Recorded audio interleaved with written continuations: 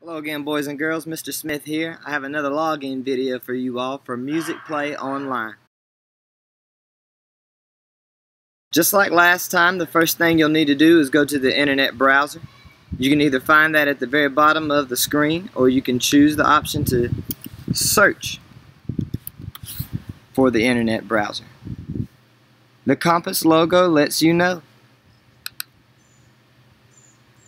The address bar at the top is where you can type in the website's information, www.musicplayonline.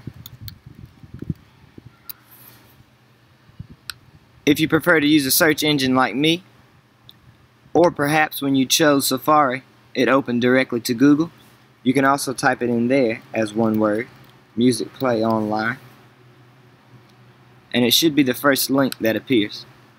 Either option will bring you to the same page. I'm sure you can hear my nephews back there playing. They're going crazy back there. So we're looking to log into an account. Not sign up, but log in. The information you'll need to enter, I'm sharing with you right now. We'll put Snow as the username and the password 2020.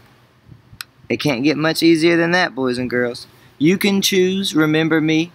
This option will help you skip the login process. I am not going to select that as I log in differently sometimes.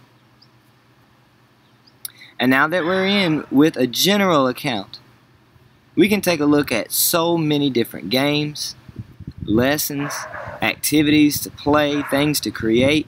Even at the top, it's divided by grade level. If you want to check that out for your specific grade level, maybe some of the games or some of the lessons are a little too complex for your age right now. If that's the case, I'd stick to this section up here. But there's loads of activities to do. Just take your pick. Most of it is games. If you have any of these instruments at home, feel free to do that as well. That's Musicplay Online.